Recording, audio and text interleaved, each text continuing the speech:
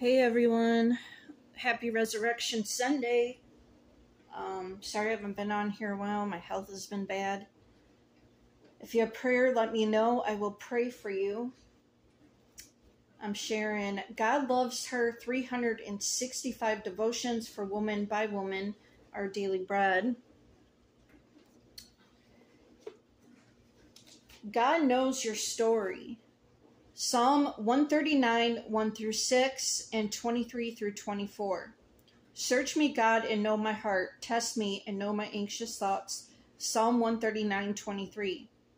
As I drove home after lunch with my best friend, I thanked God out loud for her. She knows me and loves me in spite of things I don't love about myself. She's one of a small circle of people who accept me as I am, my quirks, habits, and screw-ups. Still, there are parts of my story I resist sharing, even with her and others I love, times where I've clearly not been the hero, times I've been judgmental or unkind or unloving. But God knows my whole story. He's the one I can freely talk to, even if I'm reluctant to talk with others. The familiar words of Psalm 139 describe the intimacy we enjoy with our sovereign King. He knows us completely, verse 1. He's familiar with all our ways, verse 3. He invites us to come to him with our confusion, our anxious thoughts, and our struggles with temptation.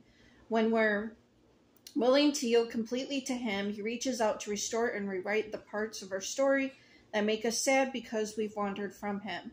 God knows us better than anyone else ever can, and still he loves us. When we daily surrender ourselves to him and seek to know him more fully, he can change our story for his glory. He is the author who's continuing to write it, by Cindy. Hope you guys have a blessed rest of your Sunday and Easter, and God bless.